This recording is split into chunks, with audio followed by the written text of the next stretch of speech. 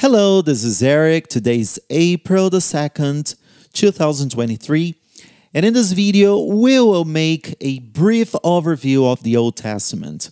We are about to discuss the Old Testament and the shadows and figures used by the Old Testament writers that pointed to spiritual realities in Jesus Christ in the New Testament. Okay, and the first thing I must tell you is that in this video, we're going to be using the term Old Testament in its broad sense, not in its narrow sense. Eric, what do you mean by broad sense? Well, it's very simple. You can say testament or you can also say covenant, okay? Well, in both cases, you have officially saying the onset, the beginning of the Old Testament in the book of Exodus. Let me write it here. In the book of Exodus, on Mount Sinai with Moses, right? The Old Testament or the Old Covenant was officially inaugurated by Moses, and it was a testament, a covenant involving Moses, the people of Israel, and God.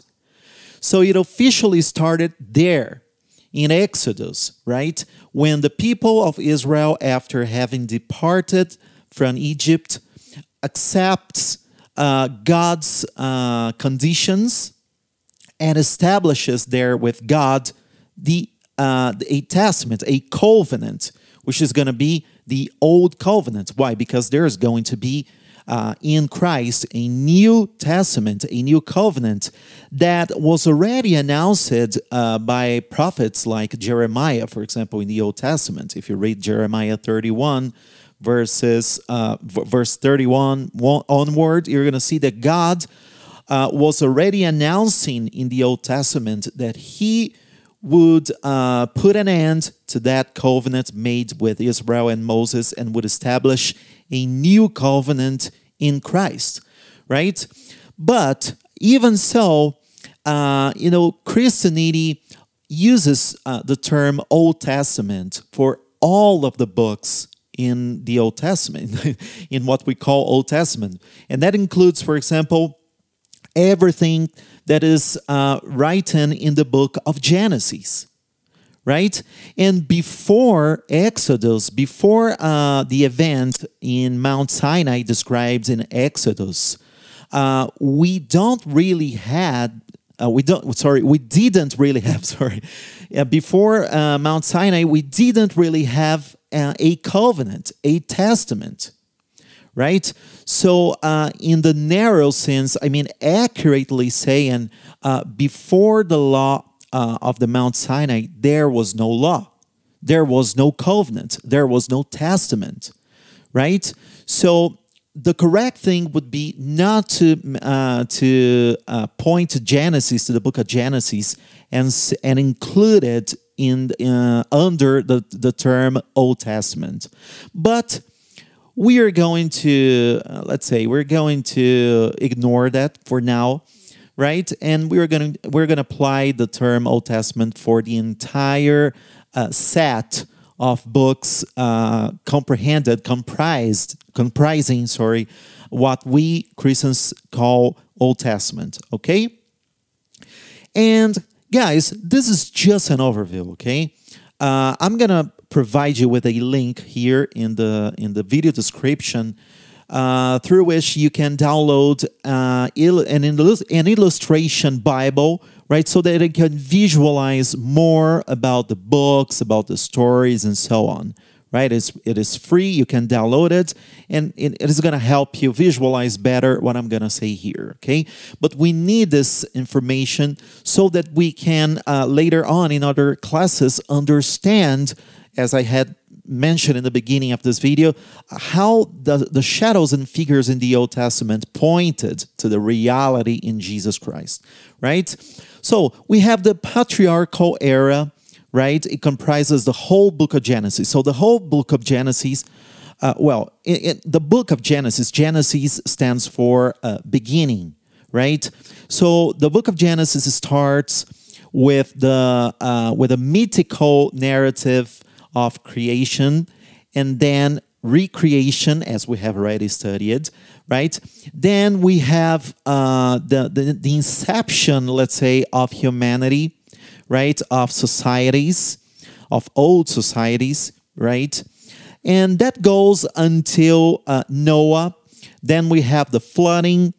After the flooding, Noah and his sons, they basically dwell, on earth, and they start to multiply, right? And their descendants will occupy, the earth, none at the time. Okay, that goes until the Tower of Babel, when we read about the rebellion of man, the first rebellion against God. So God sees that, and as a discipline act of God, God multiplies their languages, right? They feel confused. They are not able to communicate one with another. And then they spread, right? They start spreading all over the face of the earth. Then, we have a sequence of that until Abraham, right? Abraham is called. Then we're going to read about the life of Abraham, and then the life of the other patriarchs, right? In this first moment, from Adam until Moses, which is gonna be mentioned in the book of Exodus, from Adam, or Adam as you wish, from Adam until Moses, particularly the Mount of Sinai, when Moses establishes the law, right? From Adam until Moses, we have the first dispensation. Eric, what is that? Dispensation. Yeah. Dispensation is a period of time through which God relates to mankind in a specific way, right? So we have this first dispensation here from Adam until Moses in the Mount of Sinai, when the old covenant is established between God, Israel, and Moses, correct? Right. And then, we had Abraham, Isaac, Jacob, and then you have the 12 children, the 12 sons, the 12 children of Jacob, of Israel, right? Such as Joseph. For example, Joseph is very important. He is, the prince of Egypt, right? Actually, he is the governor. Sorry, let me correct the term. Joseph is the governor. He becomes governor in Egypt, and then he dies. And then 400 years passes. Egyptians start to enslave the Israelites, the Hebrews, right?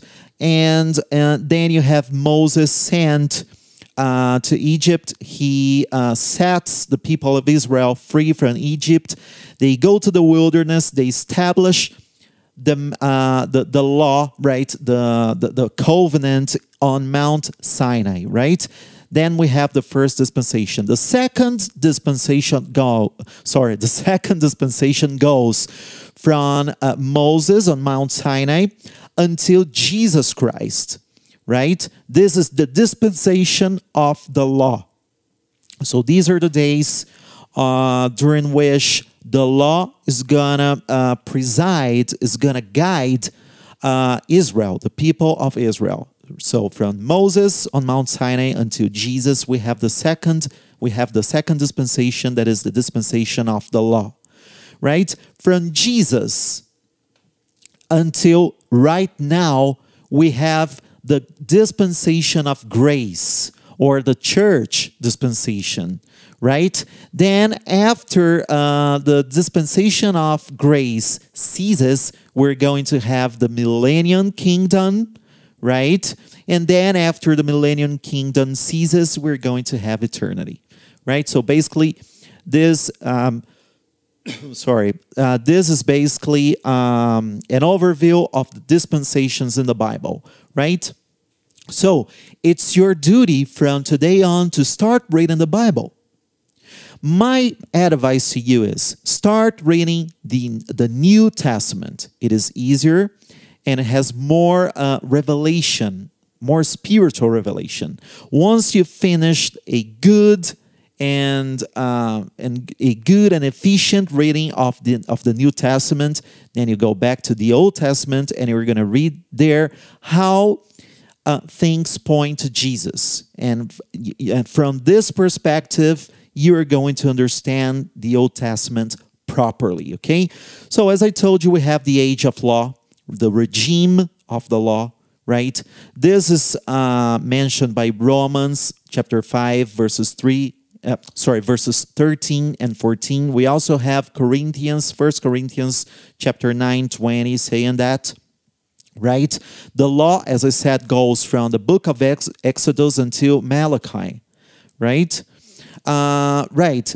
Basically, from Exodus until Malachi, you're going to have the entire history of the nation of Israel, from its birth to the arrival of the Messiah, Jesus Christ. This is what we read in John chapter 1, verse 17. Let's read it there. Let me see here. I was not ready for that. My apologies. Online Bible. Let's go there and read John chapter 1, verse 17. And it says, "For the law was given through Moses, but grace and truth came through Jesus Christ." Perfect. So during this time of the law, guys, we're also going to have the small prophets or the minor prophets and the great prophets. Okay? We're going to see the history of the nation of Israel and its subdivisions. Let me give you a brief overview here. So we have first the departure of the children of Israel from Egypt, Exodus 12. Right? Then we have the institution of Israel as a theocratic nation on Mount Sinai, Exodus chapter 19, right? Israel sojourns on the desert, at Sinai, on the desert for 2 years, and then they depart to the promised land, right? And that pilgrimage lasted 40 years. This is what we read about in the book of Numbers, right? Then Moses dies, and Joshua assumes Moses' position as the leader of Israel. And they enter after overcoming some peoples along the way, such as Jericho, such as the people of Jericho, the city of Jericho, for example. After overcoming these enemies, they're going to enter into the promised land. Right after that, we have the period of the judges, right? Among the judges, we have, for example, Samson, right, the strong guy, and we also have female judges, right, such as Deborah, for example. And after the judges, the last judge was Samuel. Then we have the book of Samuel. We have the beginning of the kingship. Right, the first king is described there in the book of Samuel. The first king of Israel, Saul, is described there, is mentioned there in the book of Samuel, 1 Samuel. Right. Then we're gonna have King David. Right, and the history of the kings is described in the books of 1st and 2nd Samuel, 1st and 2nd Kings, and 1st and 2nd Chronicles. They are basically going to describe most of the time the same events, but from a different perspective. And now, if you haven't watched our class on the differences between Bible, Scripture, and God's Word, or Word of God, then you should go back to this video and watch it again, right? Because here we're going to see a clear indication that these are historical books that contain the revelation of God. Oh yeah, but they have their contradictions and so on, but they point to Jesus. This is the reason why they have been written, right? Then we have the United Kingdom, through Saul, David, and David's son Solomon, right? Then the kingdom is divided. We have the kingdom of Judah and then Israel, southern kingdom and northern kingdom, with headquarters in Jerusalem and Samaria, respectively. Okay. Then we have the division of the kingdom in the time of Rehoboam, son of Solomon. Right. We have the period of the prophets. Right, you're gonna hear about the prophets of Judah and the prophets of Israel. We then have, due to the disobedience of Israel to the law of Moses, we have the two great captivities, right? Judah and Israel to Babylon and Assyria, respectively. Here we have a mistake. Let me correct it here. Just a minute. Oops. I didn't mean to do that, but let me find it again. Great captivities. Right. Okay, let me save it. Okay, so we have the two great captivities, right? And then after a while, we have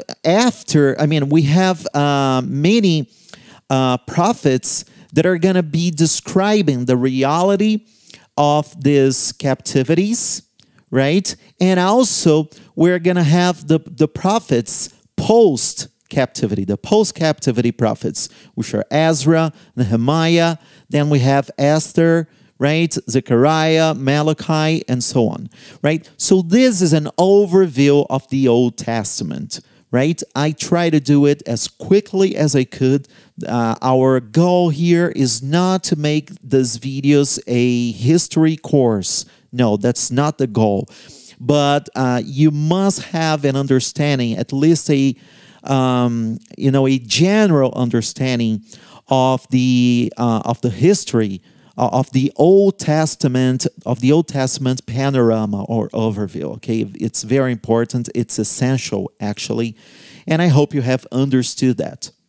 So start reading the Bible. From now on, we're going to dive into the Old Testament and analyze details of the Old Testament that will point to spiritual realities and truths in Jesus Christ in the New Testament.